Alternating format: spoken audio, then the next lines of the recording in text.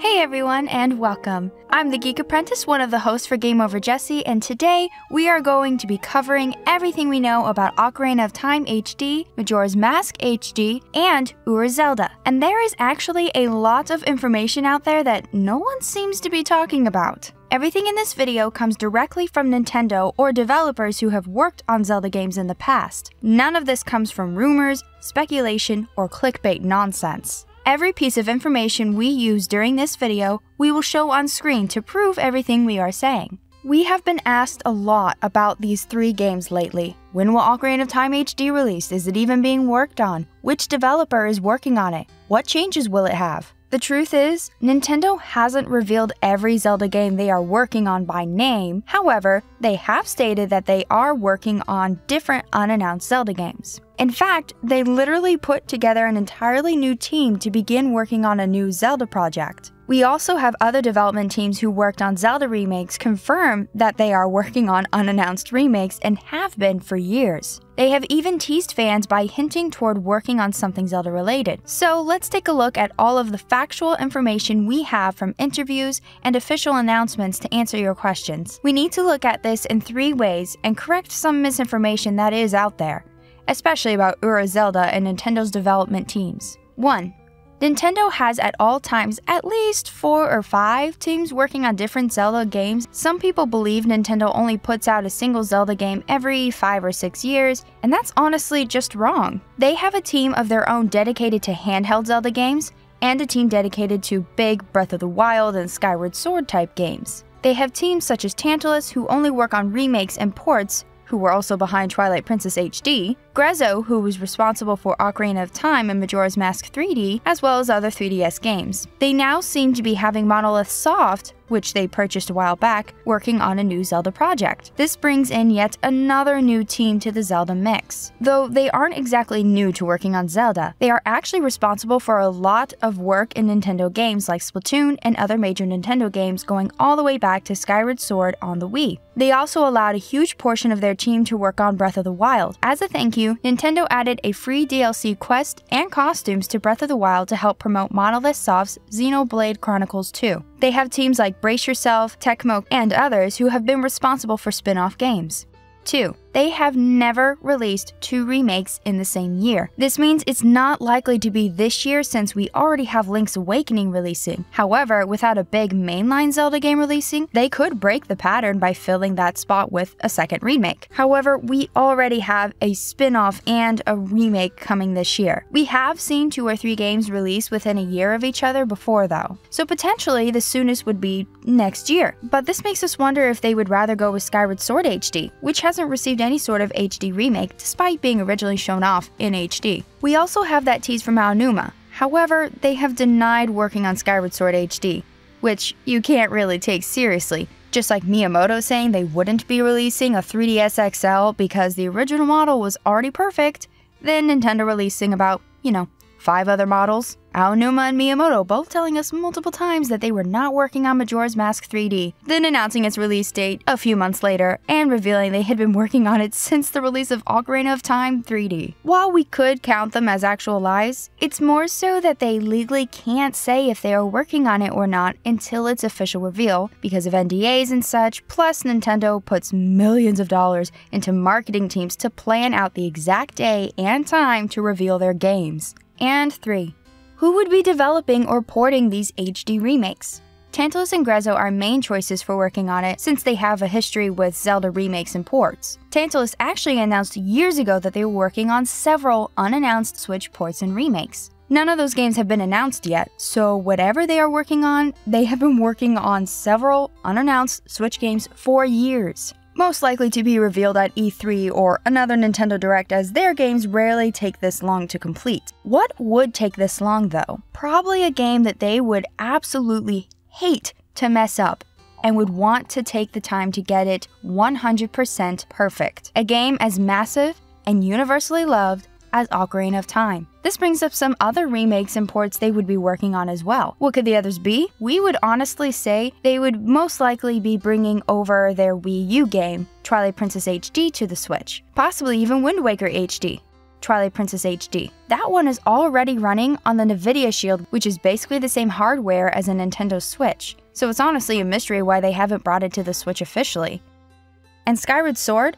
It could also possibly take this long to retool the motion control to work with traditional controls, as it might take a bit more than mapping the motion controls to a normal controller, like you can do on a Dolphin emulator with a 360 controller. They would probably want to change the way some enemies are fought, as the entire game is made specifically for motion controls. Although, it is possible to beat the game using a normal Xbox 360 controller. We have Grezzo, the original developers of Ocarina of Time 3D. No one would know more about the ins and outs of its engine, its bugs, glitches, problem areas, how to completely change it into a new engine, or what it can do and what it can't do than them. They have had a lot of success with Zelda remakes, even making money to fund their own original series and getting the okay from Nintendo to take on other remakes, such as Luigi's Mansion for the 3DS, which they even completely changed the engine of, lighting, shadows, basically almost creating an entirely new game and even added multiplayer to it. We've seen how quickly games can be ported from the Wii U to the Switch, from the 3DS to the Switch, and even from the Wii U to the 3DS, which it would take a lot of work to get a game running on something as powerful as the Wii U to run on something like the 3DS. Yet we have seen this with games like Hyrule Warriors, Smash Bros, Mario Maker, and Yoshi. We've even seen Nintendo Switch games like Fire Emblem Warriors released simultaneously for the 3DS. So if Nintendo partners can have such success getting Switch or Wii U games ported to the 3DS, we would imagine it would be a million times easier getting a 3DS game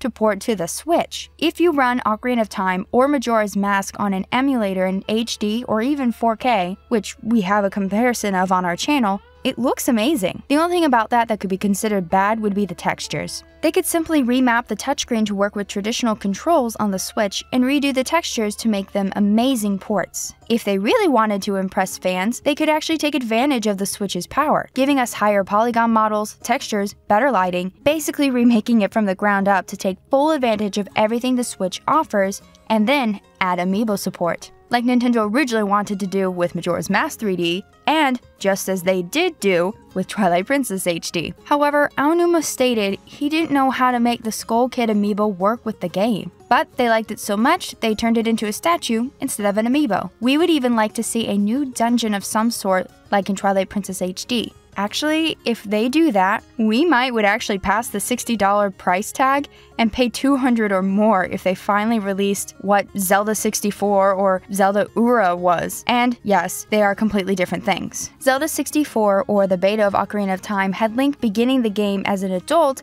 and eventually traveling to the past with all of the extra areas, side quests, and dungeons added in. Ura Zelda was retooled to have most of the game on the Ocarina of Time cartridge, with some extra stuff retooled to work as an expansion. Eventually, the extra ideas for puzzles, dungeons, and stuff were put to use in the Master Quest of Ocarina of Time, Majora's Mask, and ideas have gone on to be unused for almost 20 years to end up in Breath of the Wild, which Aonuma himself actually admitted on its release. That comment from Miyamoto about Ura Zelda being Master Quest was sort of a half-lie, similar to the comments we covered earlier from him saying the 3DS XL wouldn't release and Majora's Mask 3D wasn't being worked on, then both being officially announced just a month or so later. Finally, we have Monolith Soft. They announced publicly they were hiring exclusively for a new Zelda project. Shortly after, they announced that they had put together a brand new team, which was likely made up of employees who helped on Breath of the Wild, as well as the new employees hired specifically for their announced Zelda project. Now, with all of the help they gave on Breath of the Wild, Skyward Sword, and other games, it's likely Nintendo would allow them to create their own Zelda game. Perhaps another crossover like they have done with Mario a few years ago. Most notably with Mario plus Rabbids, Pokemon, and other games, including Zelda with Hyrule Warriors. So how would a Zelda cross Xenoblade gameplay? Maybe that's just wishful thinking from Xenoblade fans though. For most, Smash Bros is more than enough for crossovers. Some think they would be working on more DLC for Breath of the Wild, due to them working on Breath of the Wild and its DLC. Yes, Aonuma has said that the game was done and they moved on. However, development on Breath of the Wild has continued with minor updates and most notably the free DLC adding VR mode, so they haven't completely moved on. We also have the president of Nintendo stating new paid DLC would be coming to older popular titles. So far, we've gotten free DLC, but Breath of the Wild won Game of the Year, so it can easily be called their biggest title. Then shortly after his announcement, a team team that worked on Breath of the Wild as well as Breath of the Wild DLC just happens to be hiring staff and creates an entirely new team specifically to work on another Zelda project? So could that project be more DLC? It would make sense if Nintendo decided their next big game will take longer than expected, similar to what they did when Breath of the Wild was delayed by releasing Wind Waker HD and Twilight Princess HD to hold fans over. Alternatively, they could be working on a remake themselves. The team isn't that big, so it would make more sense for them to be working on something smaller, such as DLC or a remake. And we could definitely see Nintendo having enough faith in them to allow them to work on the highly anticipated Ocarina of Time HD. So this is basically all the info we have currently on those games. Perhaps we will get more at E3 or sometime later in the future. If Tantalus ends up announcing games in the near future, then it makes it more likely that Grezzo would be the one working on it, or vice versa. Also, if we have Skyward Sword or Twilight Princess HD, or even an entirely new Zelda game announced for 2020, they might lower the chances of Ocarina of Time HD releasing that year. Because again, Nintendo's history with Zelda remakes is that they never release more than one a year, especially if a new game is due to release that year. However, Twilight Princess HD was originally supposed to release the same year as Breath of the Wild before it was delayed. If you have any questions, please let us know and we will give answers to all of them on our podcast, The Hylian Gamescast. Hey everyone, it's me again, Elia Rose. I just wanted to say thank you so much for watching this video. And you know what? If you're a fan of videos like this, you should totally subscribe and give this video a like and comment below to let us know what type of videos you would like to see us create in the future.